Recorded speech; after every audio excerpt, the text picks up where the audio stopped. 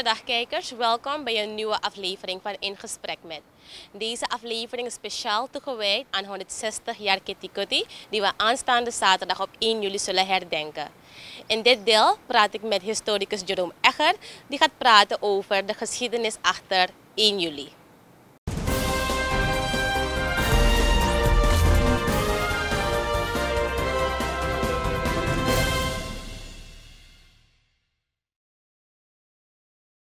Als we terugblikken naar 160 jaar geleden, dan was er op 1 juli de afschaffing van de slavernij. Voordat ik daar kom, misschien kunt u even in het kort uitleggen hoeveel jaren onze voorouders in slavernij hebben geleefd en de beperkingen die ze dus als mens is opgelegd tijdens die periode.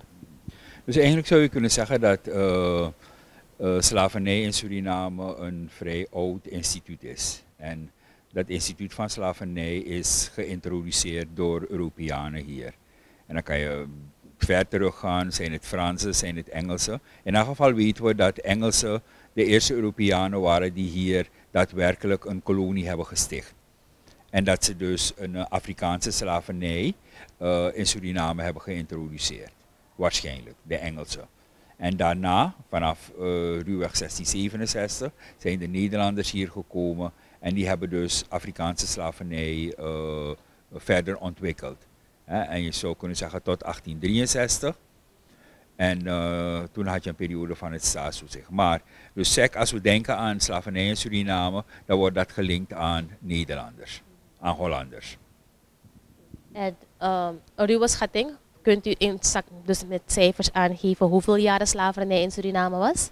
Dus laten we aannemen 1650, 1661 tot 1863. Dus dan zit je al gauw op meer dan 200 jaar. Laten we zeggen 220 jaar, 213 jaar of zo, iets dergelijks. En wat mochten mensen niet doen tijdens de slavernij? Wij lopen vrij uit, we mogen onze mening geven, we mogen schoenen dragen, we mogen kleren dragen. Wat mochten ze niet? Dus allereerst moeten we dus goed doorhebben dat mensen die tot slaaf gemaakt werden, mensen uit Afrika, eigenlijk onderdeel waren van de inventaris van de plantage. Dus met andere woorden, ze werden niet gezien als mens. Maar tegelijkertijd weten we dat dat eigenlijk onzin is. Ja? Onzin omdat witte mannen relaties hadden met zwarte vrouwen. Ja? Het meest makkelijke wat ik naar voren kan brengen. Het is onzin omdat we weten dat witte mannen en vrouwen in de kolonie doodsbang waren. Dat zwarte mannen en vrouwen in opstand konden komen. Ja? En dat die zwarte mannen en vrouwen emoties hadden. Ja? En dat ze konden denken, dat ze konden werken, dat ze geen machines waren. Dus aan de ene kant dus onderdeel van de inventarisatie, maar tegelijkertijd weten we dat dat onzin is. Oké, slavernij had natuurlijk een aantal beperkingen, om het voorzichtig te zeggen. Mensen konden worden gestraft. En gestraft in de periode van de slavernij was onherroepelijk fysiek. Ja? Martelen, verminken en uiteindelijk ook doden. Ja? En dan had je nog de kleinere dingen van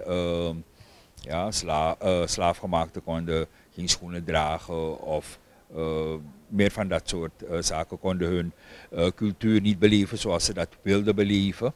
En zo kan ik doorgaan. En na meer dan 200 jaren is er iemand die opstaat en zegt, nou nu is het genoeg, we moeten werken naar het afschaffen van de slavernij. In Suriname is dat gebeurd op 1 juli 1863. Als historicus kunt u een beeld schetsen hoe het aan toe is gegaan op die dag. Want wat we weten is dat iedereen gekleed was in het wit. En de mensen gingen naar de kerk. Dus misschien kunt u daarop uw licht laten schijnen. Maar ook moesten de mensen eerst gedoopt worden alvorens ze vrije mensen konden worden. Even een misverstand. Afschaffing van de slavernij is een proces. Het is geen van het ene op het andere moment. Ja? Dus als je kijkt naar bijvoorbeeld de Engelse koloniën, dan heeft het vele decennia geduurd voordat de slavernij is afgeschaft. En in het geval van Nederland is het nog langer geweest. En in het geval van Brazilië is het helemaal tot 1888 geweest. Ja? Dus nogmaals, afschaffing van de slavernij is een proces. Is geen moment van het een op het andere moment. Dus dat moeten we goed in de gaten houden. Oké, in het geval van Suriname is het relatief laat afgeschaft. Als je ervan uitgaat dat formeel in de Engelse kolonie slavernij in 1834 is afgeschaft. Eigenlijk 1838, maar dat is een andere discussie. In de Franse gebieden 1848 en zo kunnen we doorgaan. Dan is 1863 vrij laat. Oké, de dag zelf van de afschaffing van de slavernij is heel mooi beschreven door Glenn Willemsen in zijn boek. En de titel van het boek zegt het al, Dagen van gejuich en gejubel. Ja? Dus het was een moment van feest, maar tegelijkertijd ook natuurlijk een moment van bezinning. Nee, mensen hoefden niet gedoopt te worden, maar het is wel gestimuleerd door de kerken dat ze lid zouden worden van de kerken. Ja? Onderdeel van een geloofsgemeenschap. Maar er zijn ook mensen geweest die zeiden van jullie bekijken het, ik doe mijn eigen ding. Ja? Dus dat ze gedwongen werden om lid te worden van de kerk, nee, maar dat het wel werd gestimuleerd, ja. En ja, heeft u kennis over het feit dat iedereen aan het plein is getogen en ze een toespraak van de gouverneur hebben aangehoord? Nee, dus die dag zelf is wel beschreven inderdaad als een onder andere religieuze uiting. Hè, mensen die naar de kerk gingen om de Heer te bedanken, noem maar op. En dat ze voor het eerst rechten kregen. Dat ze voor het eerst een voor- en een achternaam kregen. Dus dat soort dingen die zijn wel beschreven. En dat de gouverneur een belangrijke rol heeft gespeeld, dat klopt helemaal. En met name dus een deel van niet van de speeches van 1863, want toen waren de koloniale staten nog niet ingesteld. Maar in de periode van het staatstoezicht kan je bijvoorbeeld een aantal van de speeches van gouverneur van Landsbergen wel lezen. Dat zijn speeches die hij dan gehouden heeft in de koloniale staten. En na 1863 waren de mensen wel vrij, maar ze moesten doorwerken op de plantages. Een hele discussie in Suriname, want mensen zeggen feitelijk is de slavernij afgeschaft in 1873. Als historicus, wat vindt u van die discussie? Wat is uw mening? Ja. Laten we duidelijk zijn, de slavernij is afgeschaft op 1 juli 1863.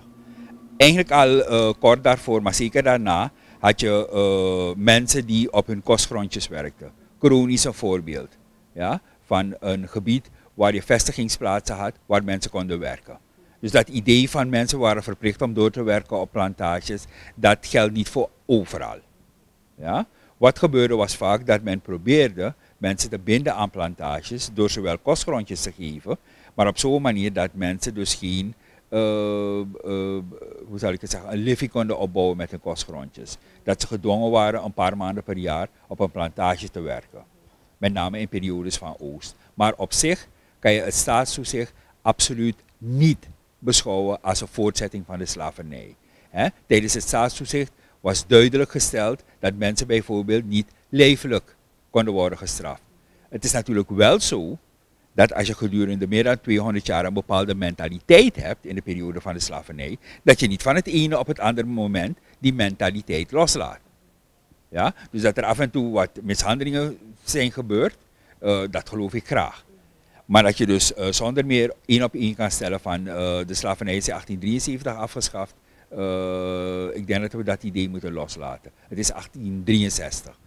De periode van het staatstoezicht is ook een periode van, mensen waren verplicht om contracten te sluiten met de plantage. Nou, Suriname is een groot land. Je kon een contract sluiten met de plantage en 2 dagen later zeggen adieu en ik ga ergens naartoe, vind me. Dus het zijn een beetje simpele en, denk ik hoor, simplistische opvatting om te zeggen, in 1873 is de slavernij afgeschaft. De periode van het staatstoezicht bood veel ruimte voor nazaten van slaafgemaakten om het populair te zeggen, hun eigen ding te doen, hun eigen kostgrondjes te bewerken, in hun eigen leven te voorzien. En zo kan ik doorgaan. En we zeggen, tijdens de slavernij werd iedereen in slavernij geboren als je ouders slaven waren. Is het dan zo dat tijdens het staatstoezicht, want je was ook gewoon slaaf als je een kind was. Je werd in slavernij geboren. Ja, precies. En, is het zo dat iedereen tijdens het staatstoezicht moest werken? Of was het tijd voor een bepaalde leeftijdsgroep? Bijvoorbeeld waren ouderen en jongeren uitgesloten? Nee, dus wat ik al heb gezegd, er werden contracten gesloten door mensen. Ja, die dan gedurende een periode van 5 jaar bijvoorbeeld op een plantage moesten werken. Maar je had ook dus voorbeelden van nazaten die op vestigingsplaatsen werkten. Hè? En Coroni is één voorbeeld van waar je op een gegeven moment een vrij bloeiende klein landbouwgemeenschap had. Klein landbouwers die in hun eigen voorziening voorzagen. Ja? Dus er is geen, ja, hoe zal ik het zeggen? Het is geen, iedereen was in de periode van het staatstoezicht gedwongen om op een plantage te werken. Er werden contracten afgesloten en mensen werden betaald voor het werk. Het was geen gratis werk. En u zegt, mensen konden een contract sluiten. Is er dus materiaal waarin terug te vinden is dat mensen, dus tot slaafgemaakten, zich in andere sectoren zijn gaan werken? Ja. Je moet natuurlijk niet vergeten dat er geen gigantisch grote mogelijkheden in Suriname waren. Je had landbouw en alles wat te maken had met landbouw. Dan had je de kleine ambten, mensen die naar de stad trokken en in de bouw terechtkwamen, de bouwsector of houtbewerking of wat dan ook. Dus je had een aantal kleine beroepen die mensen konden uitoefenen. Dus er zijn natuurlijk ook mensen naar de stad gekomen vanwege de mogelijkheden die de stad bood. Maar laat me direct erbij zeggen, om het een beetje te verzwakken, Paramaribo was natuurlijk niet de stad waar je alle mogelijkheden had. Ja? Dus het overgrote deel was natuurlijk afhankelijk van de eigen arbeid. En de eigen arbeid voor een deel was ook voorzien in je dagelijkse voeding. Hè? Dus vandaar al die mensen die een parnassie hebben buiten de stad. Of het nou in de para is of whatever. Dat zie je dus in die periode ook.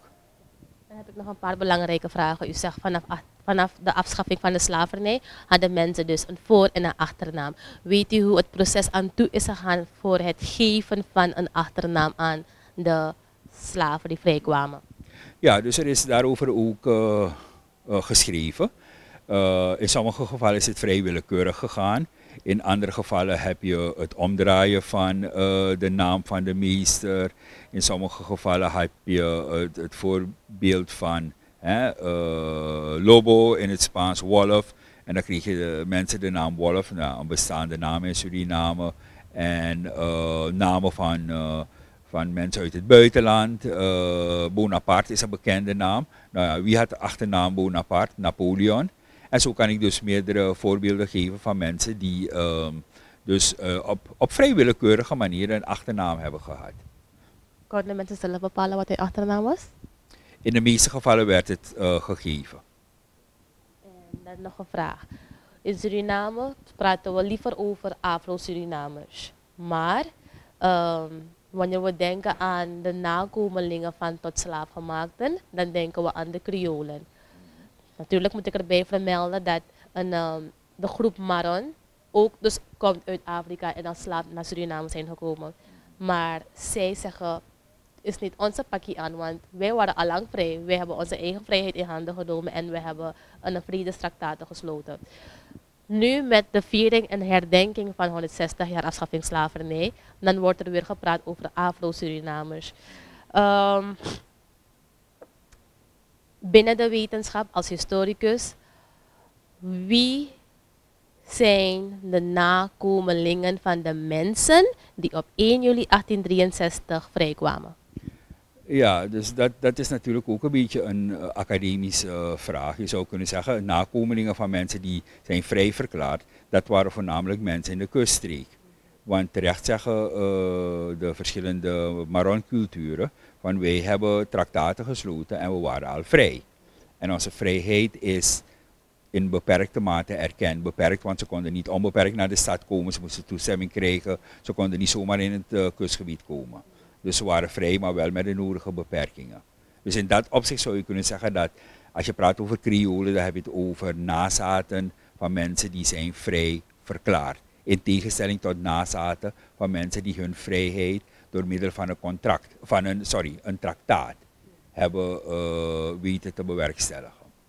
Ja, en ten aanzien van Creool. Creool is natuurlijk een gangbare naam in heel Latijns-Amerika en het Caribisch gebied. Ja?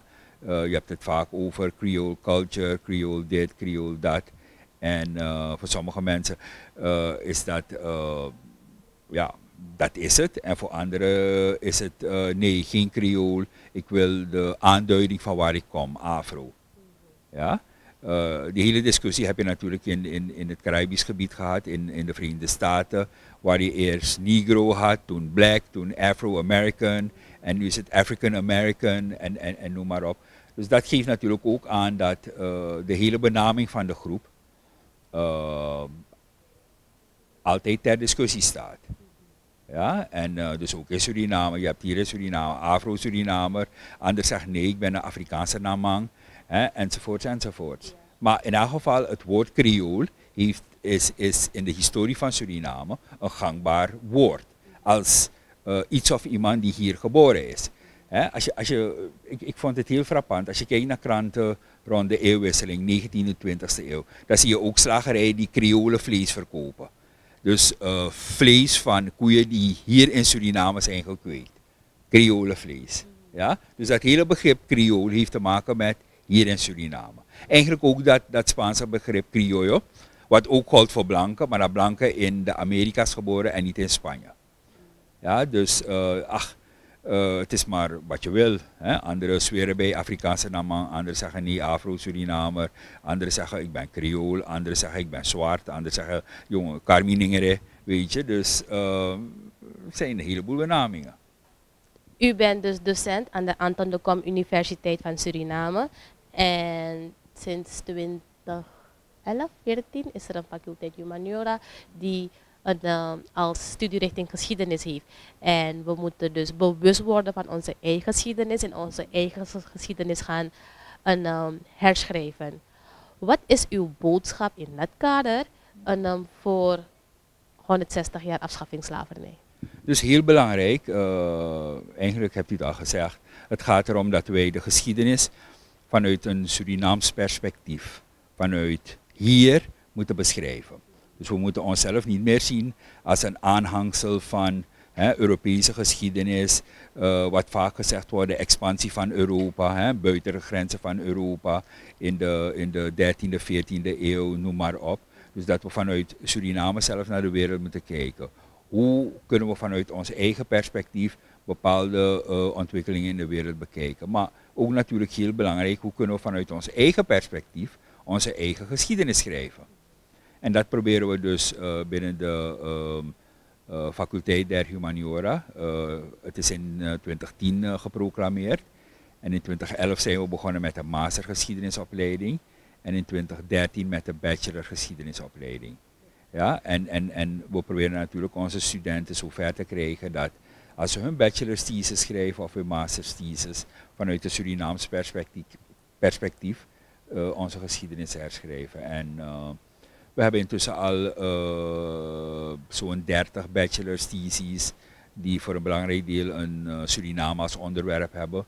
We hebben een stuk of 11 masterscripties die ook Suriname beschrijven. Een deel van dat materiaal is al terechtgekomen in artikelen.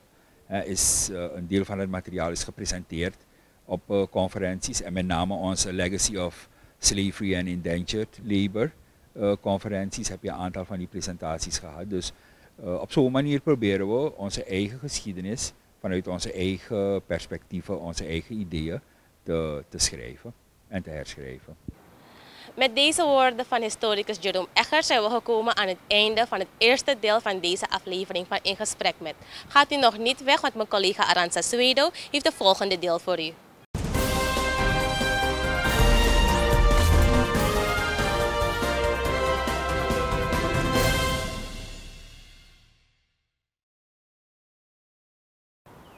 Kijkers, welkom terug. Tijdens de slavernij werd er reeds muziek gemaakt. Maar het is natuurlijk mooi om te weten te komen hoe het toen gedaan werd, ondanks de vele onderdrukkingen die de tot slaafgemaakten ondergingen. Dus in dit deel praten wij met Ernie Wolf, die master drummer is, over hoe muziek toen werd gemaakt en hoe we het anno 2023 nog moeten behouden. Blijft u kijken.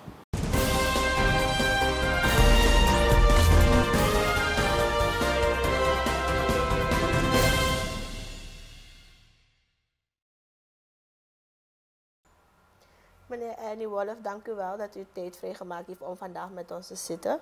We gaan het hebben over muziek als het dus gaat om de slaventijd en hoe we het hedendaags nog in leven proberen te houden. Als we moeten kijken naar muziek van de slaventijd, wat is hetgeen dat we hebben kunnen meenemen eigenlijk? Of wat is een van de muziekstijlen van de slaventijd? Oké, laat me zo beginnen. Toen de mensen vanuit Afrika naar Suriname werden gehaald en elders in de wereld naartoe werden gebracht, dan zijn er in feite verschillende groepen van slaven naar Suriname gehaald. Je had vanuit de westkust van Afrika, achterliggend gebied van de westkust, en, vanuit het Congo-gebied. Dus verschillende groepen zijn gekomen. En dat is zich hier in feite gaan mengen. Verschillende groepen die hun cultuur hebben meegenomen. Want in Afrika is niet allemaal hetzelfde. En in feite na de wrede periode van slavernij is dat zich gaan vormen in wat wij nu hebben, muziek. Maar die muziek heeft vanaf toen, ook met wat de mensen hebben meegenomen en wat zich is gaan vermengen, zijn er zoveel ontwikkelingen, of hebben zoveel ontwikkelingen plaatsgevonden, dat we nu in feite zijn gekomen tot heel andere ritmes en andere stijlen. Maar wat we kunnen zeggen, na de slaventijd is er een muziekstijl ontwikkeld. Wat we noemden banya. Banya was toen der tijd een moderne muziekstijl met ook zijn specifieke dans erbij. Banya dat heeft een swingende ritme. En de teksten die gezongen worden tijdens banya, dat heeft allemaal met een beetje filosofie te maken. Maar filosofie weer vanuit vanuit dat Afrikaanse oogpunt.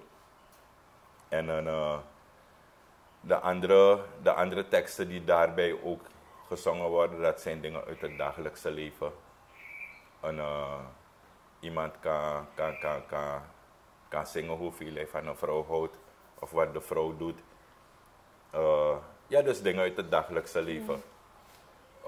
Vanuit die banya hadden we dan ook weer een andere muziekstijl, dat we laku noemen. Laku was dan weer een ander tijdperk.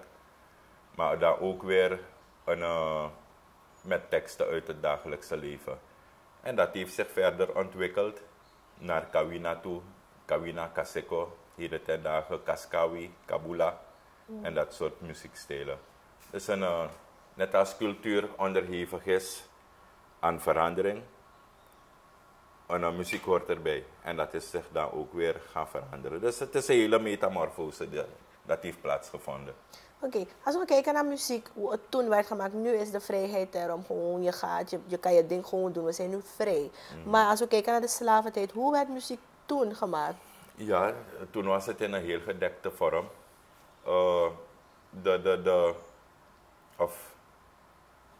Het belangrijkste binnen die muziek, dat zijn de instrumenten die we gebruiken. En om te noemen de apenti-drum, die werd gebruikt bij het maken van, of wordt nog steeds gebruikt bij het maken van muziek. En de apenti-drum die heeft in feite een dubbele functie. Hè? Want als je zegt apenti dat wil zeggen een boodschap. Apenti, if je tak apenti, is dat de taal van de mensen van vroeger. Tegenwoordig moeten we dat noemen chromatietaal. Het is de chromatietaal. En apenti betekent boodschap. Dus daar kom je tot in feite die twee functies. Je hebt dat ritmische functie. Daarbij zingen we en we dansen en we spelen muziek. We nakadrong. Maar dan heb je dan dat gedeelte van boodschappen. En hier ten dagen kennen we dat in feite nog. In die Maron-gemeenschappen. Hier in de stad is het misschien al een beetje uitgestorven, om het zo te zeggen. We hebben misschien 2 of 3 mensen die dat nog een beetje kunnen bij de stadskriolen. En dat is dan boodschapdrum, apenti. En als we kijken naar wat gebruikt werd toen om muziek te maken in de slaventijd, welke instrumenten werden voornamelijk gebruikt? Ja, dus een drums. Die mensen zijn niet met drums gekomen, maar in hun vrijheid, klein beetje vrijheid die ze hadden, hebben ze dan dat beeld wat ze hadden vanuit Afrika, hoe de drums eruit zagen, dat hebben ze hier weer gemaakt. Weet je? En op een gegeven moment begon het te leven. Maar toen kwam dat deel van die boodschapdrums. Hè? Want de mensen die naar de bossen vluchtten, de Marons, die hadden daar hun vrijheid en daar werden dan ook weer drums gemaakt. Maar de mensen die in de stad achterbleven, die konden de taal van de drum nog verstaan. Dus wanneer ze op de plantages aan het werken waren en er kwam een drumslager vanuit het bos, was dat hoorbaar. Dan had je mensen die dan de codes gingen ontcijferen. En geloof me, wanneer dat gebeurde, waren het meestal geen leuke boodschappen die vanuit het bos kwamen. De boodschappen waren van, maak je klaar, we gaan jullie komen halen van de plantage, we gaan vechten. Smamoes dede. Dus dat waren meestal de boodschappen. En dat had die witte man op een gegeven moment door. Toen werd het gebruik van de apenti-drum in feite elke vorm van muziek maken met drums werd verboden. En het was een bijwetboek van strafrecht. En dat is pas in 1972 uit het wetboek van strafrecht geschrapt door minister Adin. Dat verhaal kennen we misschien nu, omdat het veel wordt verteld, alleen om duidelijk te maken hoe beknot de mensen in feite waren in het beleven van hun cultuur, in het beleven van waarin zij geloofden. Weet je? En dat wil zeggen dat in feite het geloof in Winti ontzettend achtergesteld is. Ik ben in 1970 geboren. Toen ik 2 jaar was, werd het officieel uit het wetboek van strafrecht geschrapt. En dat is een gruweldaad geweest. Hè? Maar ondanks dat wisten de mensen om wat ze hadden te koesteren en het zodanig te conserveren dat heden ten dagen na bijvoorbeeld een periode van 300 jaar slavernij, hoe lang terug is de slavernij afgeschaft, hebben we de ritmes nog. We kunnen spelen en we kunnen mensen die daar geïnteresseerd in zijn ook weer leren. Dus dat geeft aan dat wat geconserveerd is gebleven, dat nog heel puur is. Weet je? En dat vind ik persoonlijk heel knap van onze voorouders die dat hebben kunnen doen. U heeft het gehad over, u heeft eigenlijk een link kunnen maken met ook Winti, het Winti-cultuur, om het zo te zeggen. Wat is de samenhang tussen muziek eigenlijk en het Winti-cultuur? Nou, ik kan misschien heel kort daarop antwoorden. Om Winti te beleven gaat vaak gepaard met liederen, gaat gepaard met drummen. Dus dat maakt in feite de drum een heel sacraal instrument. En dat maakt de drummer een heel belangrijk persoon binnen in feite Winti. Alleen bij het uitspreken van de naam van de drum, want we kennen hem als, net wat ik eerder zei, apenti-drum. Maar het is asanti kotokotinti bua duo kan okobua usasi wata janta nasi dumde dum fu kejampo. Dus dat wil zeggen een instrument om God de Almachtige te vereren. Dus als je het hebt over Winti, dan hoort dat er helemaal bij. En wat is dat wat u net zei? Wat is dat is de naam van de drum. In welke taal? In de Chromati-taal. Oh, oké. En is dat dus, dat alles hangt samen met muziek eigenlijk? Het wordt geleid door muziek, zeg maar. Ja. Oké, als we dus kijken naar de rol van muziek heden ten dag, vindt u dat het de authentieke waarde nog heeft behouden die eigenlijk onze voorouders hebben achtergelaten voor ons? Ja, dus misschien in bepaalde opzichten wel. Want meestal hebben we muziek nodig om te ontspannen. Of muziek hoort helemaal bij ontspannen. Weet je, als je wil gaan chillen, poco e pre. En dat hadden de mensen toen der tijd ook na een zware arbeid op de plantage. In hun vrije tijd mochten ze misschien een beetje zingen en drummen en een beetje dansen van de slavenmeester. En dat was het enige wat ze hadden als vertier. Moest je weer gaan slapen om vroegsmorgens op te staan. Dus muziek heeft een heel belangrijke rol gespeeld. Alleen waarmee ik een beetje moeite heb, of niet een beetje, behoorlijk veel moeite. Kijk, de mensen die hebben de dingen goed geconserveerd. De ritmes, de liederen. En als je dat in handen hebt gekregen als tool. Dus bijvoorbeeld ik als drummer. Als ik dat krijg, dan vind ik wel dat ik dat moet koesteren. Weet je? Dat er zoveel bloed, zweet en tranen erin is gaan zitten dat je dat gewoon krijgt en er gebruik van kan maken. Dan moet jij als mens ook dan die tradities die je hebt meegekregen, moet je bewaren en jij moet het later ook weer doorsturen. Maar net wat ik eerder zei, je hebt die muziek heeft een metamorfose meegemaakt. Waarbij dingen in feite een beetje niet meer herkenbaar zijn. Tenzij je weer terug gaat naar die oude tradities die je vindt aan precies in een originele vorm. En soms in die nieuwe vorm, om het zo te zeggen, gaan mensen die dingen een beetje misplaatsen. En daar krijg je in feite een beetje een clash, een botsing van bepaalde dingen. Weet je? En dat is niet zo fijn. Ja.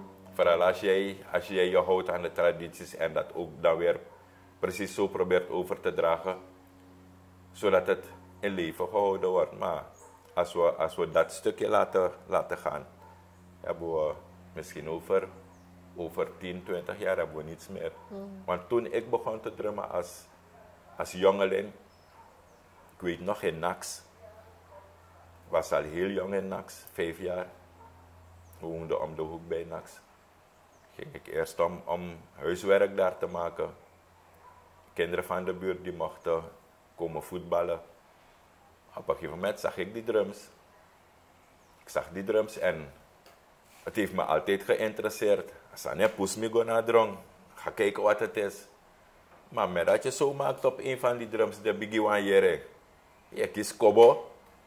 Weet je, het is niet iets voor kleine jongens. Maar je had bepaalde mannen daar in Nax die in feite dat stukje van overdracht. Ze waren er bewust van. Dus van 2 of 3 mocht ik een tedemasje tak de travail kobo mee. No, liba boy. Hey, ready man, kom. Dan mocht ik misschien een beetje gaan spelen. En, dus dat soort dingen maak je in feite bewust. Je had, om drummer te worden, had je niet iemand die met je kwam zitten van, hey, dit moet je zo spelen. Maar die jongelingen van nu, kijk hier, het is een drumschool, Apinti drumschool. En ze komen en ze leren het vanuit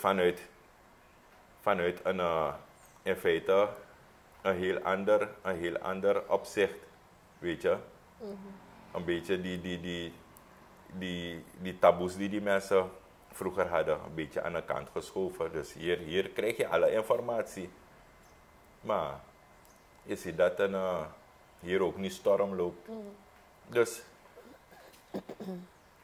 toen ik begon te drummen, tot heden vandaag, is er zoveel veranderd.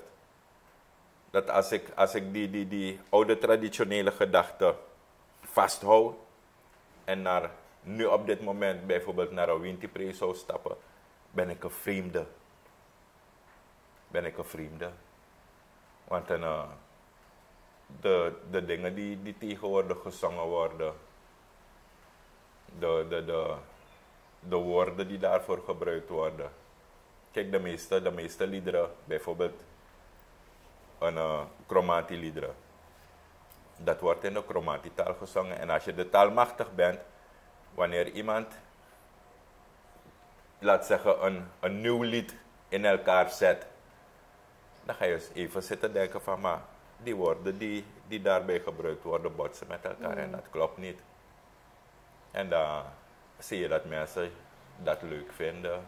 Men danst erop los, men gaat helemaal uit zijn bol daarop. Dus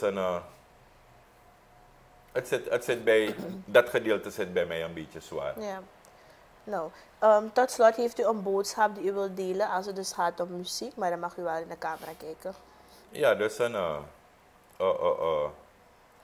als je muzikant bent, ben je een kenner. Voordat je iets vastlegt of documenteert, doe een beetje research van waarmee je bezig bent. Laat het je interesseren. Want tenslotte, al ga je naar de studio en een lied gaat zingen en dat vastlegt, is documentatie. En mensen zullen dat, misschien wat jij niet goed hebt vastgelegd, zullen ze dat 1000 jaar na nu ook wel gaan horen. Weet je, tradities die zijn er. Het is mooi als dingen veranderen, maar laten die tradities ons op lijn blijven houden. Dat is mijn boodschap.